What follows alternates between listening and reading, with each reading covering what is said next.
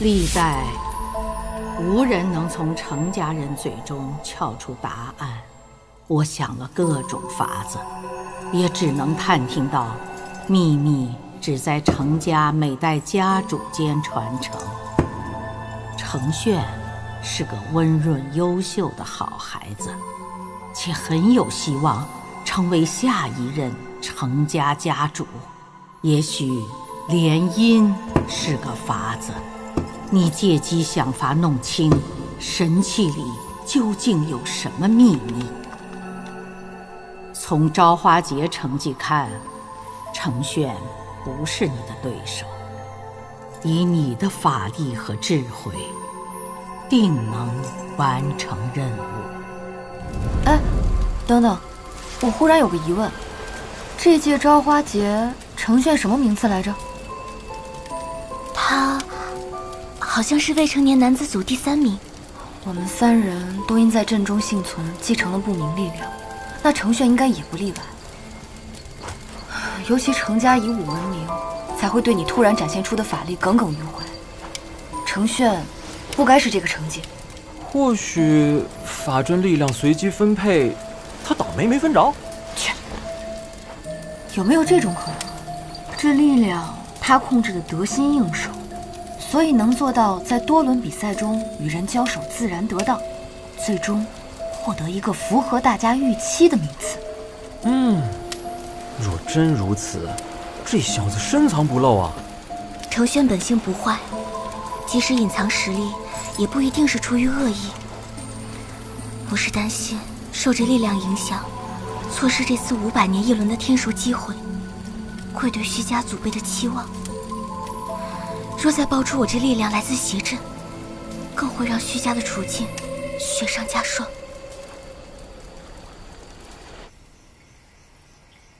我以为派你去后山监工，你会有疑问来问我，可你没有。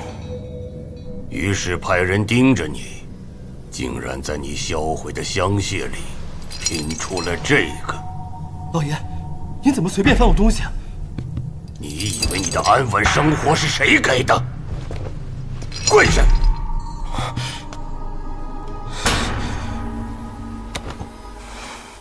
竞选的是为什么知情不报？他今天又是怎么脱阵溜走的？他不是坠海死了吗？哼！事到如今还敢狡辩！来人，在，把他给我押进地牢，关起来。是。老爷，事已至此，可否容孙儿问个问题？问。您让我研究的香术配方，说是为程家在岛上治安抓捕时减少受伤，但为何在后山大批量产后，装进望神节的烟花中？您到底想在望神节做什么？你终于问出口了。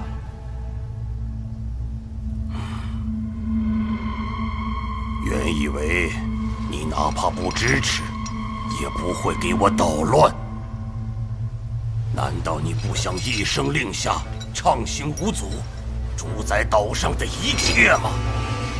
老爷，我们在岛上安稳度日挺好的，没必要为了满足一己私欲做到这个份上。愚蠢！徐家老太婆依仗法印规则，裹挟一群渔民在岛上浪费生命，我倦了。既然没机会回天界，那就争取更好的机会活着。即使要付出生命的代价，我也要为程家的子孙搏一个不一样的未来。可，您这样做，只会让程家失去未来。你太年轻了，非要上了年纪才能明白现实的残酷。你不知道机会若不把握，会稍纵即逝吗？我确实没有您的阅历，读不懂您的布局，但您这样跟当年全岛指责的商家有何区别？万一这次失败了，程家在岛上还如何走下去？懦夫，不配为我程家子孙。押入地牢，没我的命令，不许放出来。将这屋里的东西全都收走，渣都不留。是。哼。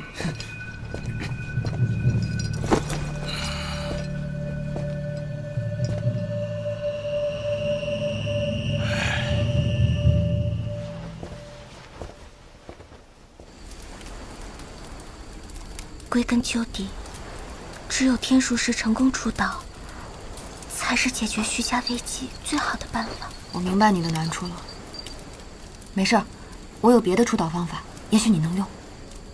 什么方法？小姐，兵叔那边船修好了吗？我们继续出发吧。找到爹的线索，没准舍利塔的线索也有。舍利手串既然能带你来，那舍利塔里那么多颗舍利子，也许会有意想不到的效果。我觉得我们还是先找回我那个手串吧。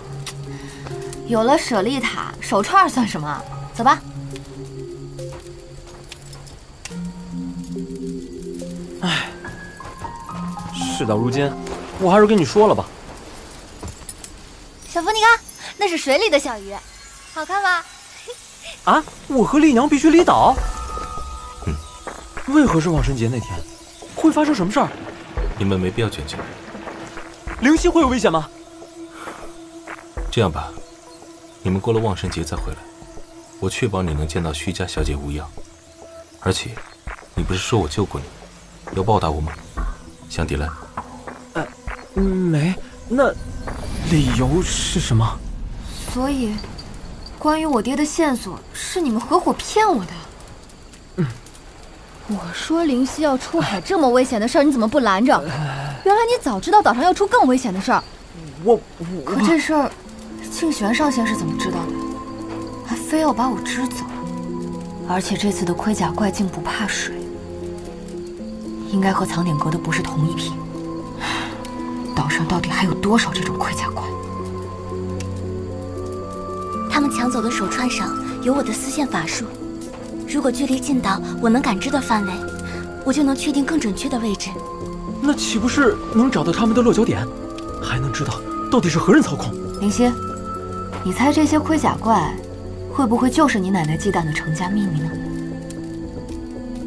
这回都告诉你们了，虽然对镜玄上仙失言了，白费了他想让你脱险的一片苦心，但我觉得应该把选择权交给你们。我们回去吧。聚会？对，想出发前跟岛上的朋友们聚聚。你能不能把灵犀也叫出来？你根本就只想叫灵犀吧？也不是，确实是觉得可以聚。好吧，我就是想趁着还有点时间为他做些事。看到他困在这儿，就像看到之前困在敌国的自己。但这座岛我们随时可以离开，他却不行。之前答应让他看看人间有很多有趣的花活，但我现在很难见到他了，所以我想由岛上的人组织，人多些，他家里应该不会阻拦吧？行吧，说说看，你在凡间都有什么花活？喏，这上面挑一些吧。还别说，人间好玩的花样真是多啊。那当然。不过准备起来有些复杂，得找人帮忙。正好，接这件事也许可以让他振作些。试试看。赋能？对，我小时候见过，养父只要往器物上注入一点法力，它就动了。你不是也有法力的吗？正好用我拼好的鱼试试看。嘿，有了。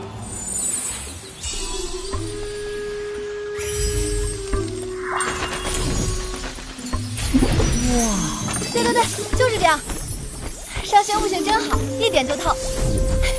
我的小鱼活了。就采些竹子，你树上不是有个竹蜻蜓吗？好，没问题。小雪，你干嘛把我放这里？我突发奇想试试看，没想到真的行。你胡闹！快复原！你就是报复我昨天骂的。怎么会？我有这么小气吗？你先撑会儿，给我时间研究一下怎么复原。而且，我这其实是在帮你。哎，这些都做成竹蜻蜓，肯定壮观。那当然。或许是个不错的伪装。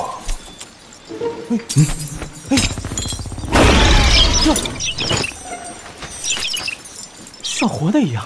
哎，起个名字吧。名字，要不叫小福吧？怎么了？没，名字起得好。你敢嘲笑我？小福是在攻击上仙吗？嗨，只是玩闹吧，快干活。这些我都清理好了，后面交给你们了。还有什么要做的？你会画画吗？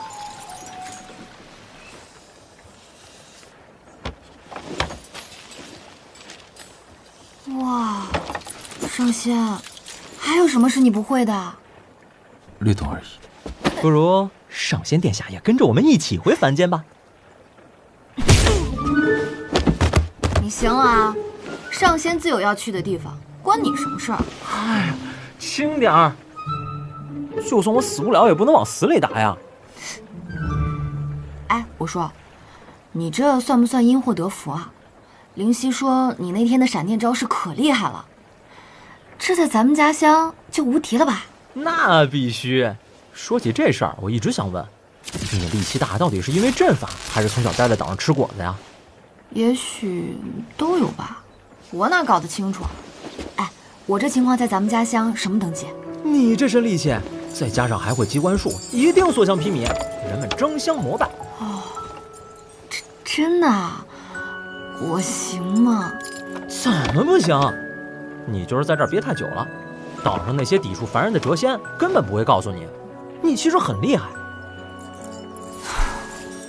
我打712起就在这儿了，一直以来只求能找到爹和完成出岛的目标，其他不敢多想。你应该多想想，不该止步于此间困顿。你有权过你向往的人生。好不容易来人世走一遭，连人间烟火风光无限的乐趣都没体验过，不遗憾吗？好，那我希望有朝一日，我也可以踏遍山河奇景，见识世间奇闻异事，在人间用这些竹蜻蜓多做些标记，这样上仙啊、灵犀、玲珑、天竺出来，还可以在人间汇合。好主意。那就这么定了。哎，我发现邪阵里出来的孩子寿命差别真大，规律是什么呢？体质不同嘛，下次可以问问灵犀和程炫擅长什么。好，我去问灵犀，你去问程炫。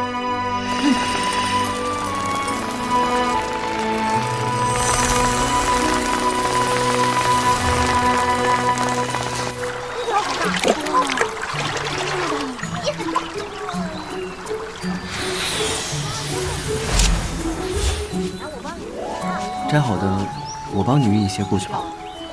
谢谢。哎，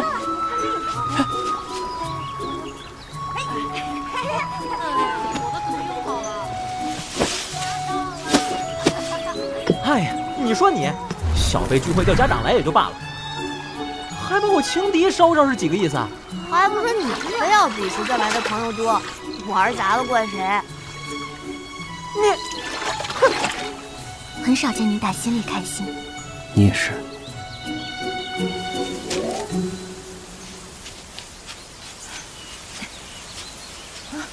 谢谢。涂姑娘，刚在衡水居没看到衡爷爷啊？爷爷闭关修炼还没回，怎么了？没事，就是前阵子他送了我那么多医书，我还是想当面跟他老人家道谢。哦，嗨，爷爷都说了，他年纪大闭诊了，这些年好在你还愿意研究这些，送你正好。但他大概是不会见任何访客的。哦，那他是哪天去闭关的？大概是净玄上仙到的前一天吧。哦，这样啊。谢谢涂姑娘。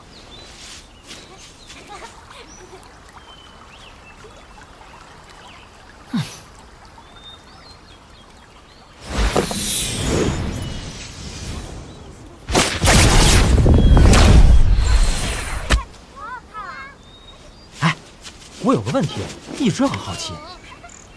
什么？你说你是跟着我的船过来的，我怎么毫无察觉呢？你藏哪儿了？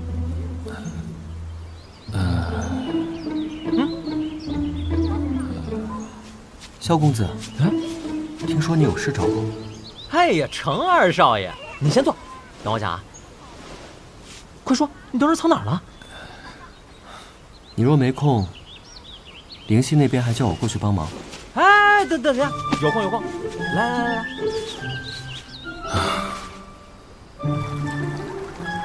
你看啊，你土生土长的思量岛，而我来自繁华的人间中原，他来自，反正是岛外仙境。我们3个相隔这么远，原本毫无瓜葛的人，此时此刻一起坐在这儿，说明什么？是吗？缘分呢？今天咱们不结义，很难收场了。结义？哎，少仙，你不是游历过我们人间吗？人间最火的套路，最火的活动，你居然不知道？萧公子，然后呢？什么套路？我也要玩。去，大人的事儿，小孩别掺和。哎，你多大了？18。哎，你看，小孩子快去帮你姐摘果子，别跟我们这儿捣乱啊！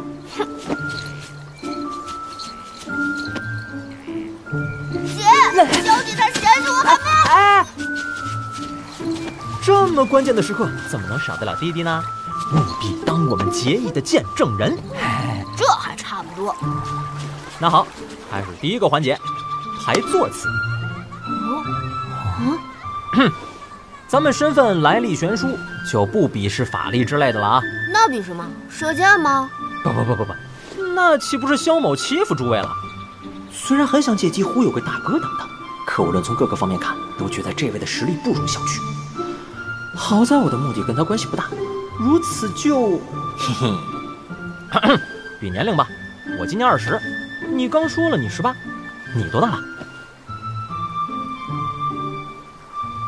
竞选上仙想必跟凤老一样，年龄要以万计的，具体多大已经不重要了吧？啊，也是，肯定你最大了。那你是大哥，我是二哥，你是3弟。终于有些朋友聚会的样子了，小姐真厉害。是啊，有他在，便不担心冷场。从人生阅历的角度，我对3弟有个建议，听哥一句劝啊，你和灵犀不合适。萧公子原是在这儿等着我呀，那按辈分排，我们都得听大哥的呀。我可以听啊，只要他说的有道理。说什么？我说3弟和灵犀不合适，你游历多见识广，分析看看我说的有没有道理。可惜另一位全是冷场，好不合群啊。有些人天性孤僻吧。看他的眼神，还是想跟朋友们一起交流的，只是不知所措。估计是从小性格养成的问题吧。原来他这么关心我。小学那家伙解锁后，居然没有失控，还好。小福，走了。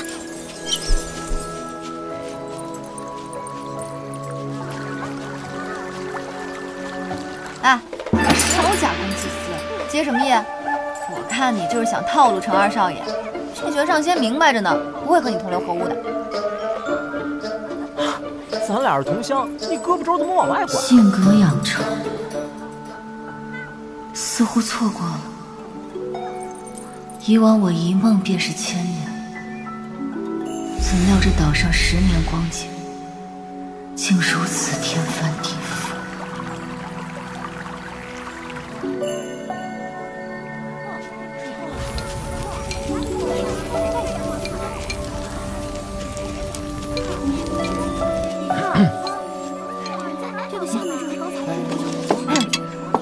竞选上仙，阿轩少爷，这是画本，拜托你们啦。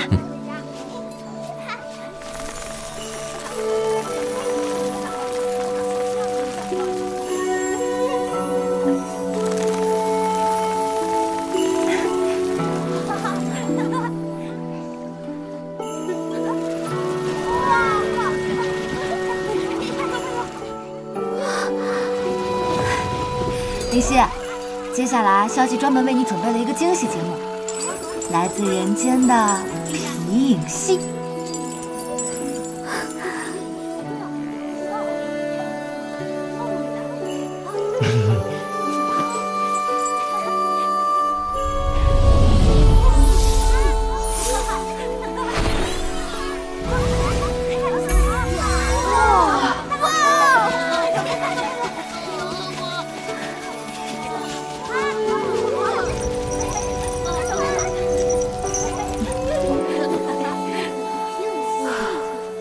还好今天人多。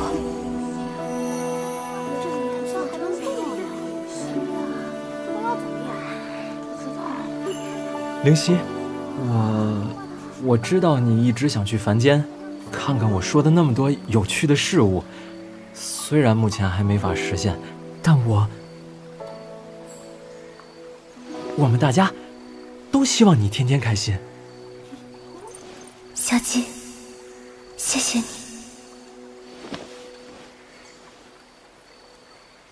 迢迢牵牛星，皎皎河汉女。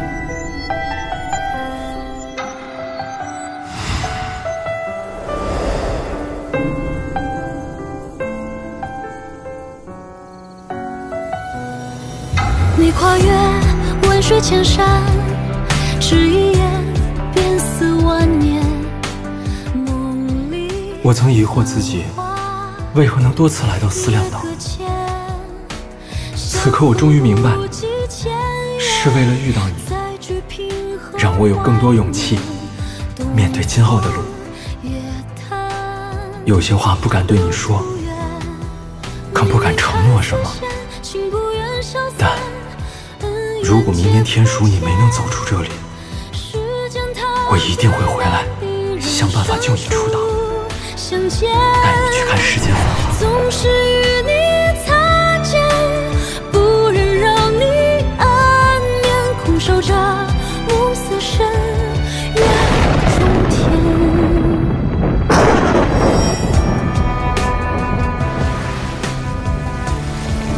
盈盈一水间，脉脉不得语。在天河的阻拦下，牛郎织女从此只能遥遥相望。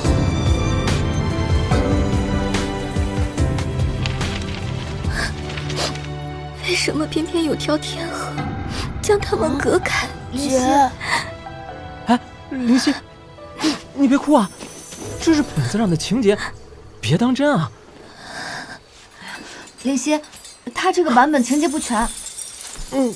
我小时候听我爹讲过这个故事，我给你演全了哈，你看着啊。你俩接着摆上，接着演啊。下面没词了。要什么词儿啊？你俩操作这么熟了，听我讲，临时发挥吧啊！相信你们。好吧。但是牛郎和织女感动了天地，万物皆有灵，众多喜鹊飞来天河两端，架起了一道桥，两人终于能在鹊桥上相会，从此过上了幸福的生活。他们的故事也成为世间一段佳话。插入情节便能随意扭转故事，何况我的记忆片面，距离真相全貌定相差甚远。神族法身究竟怎么到我身上的？母亲所提之人究竟是谁？爹在阵中状态缘何那么疯狂？记忆中诚然和爹熟识，又帮我压制了法身失控。这些事他也许知道。其实那天约你的人是我爹，他有事耽搁了。听说他被关起来了。哦，瞎事。我今天来是想确认下相符解开对你有什么影响。还好，并无不妥。不，确实出了大问题。啊？什么问题？解开相符是我自作主张的，不是我爹的意思，抱歉。没事，还要谢谢你，但我想知道原理。哦，这样啊。爹师的符，我只能读懂部分，你得问他。小福跟别的都不一样。我就说它是活的吧。那当然，小福多灵活呀！丽姐，我也想要小鱼。丽姐，乖，丽姐我也要。哎，慢点，慢点。小鱼要跑了。这是我爹托我给你的，我没看过，没准会提到你想知道的。谢谢。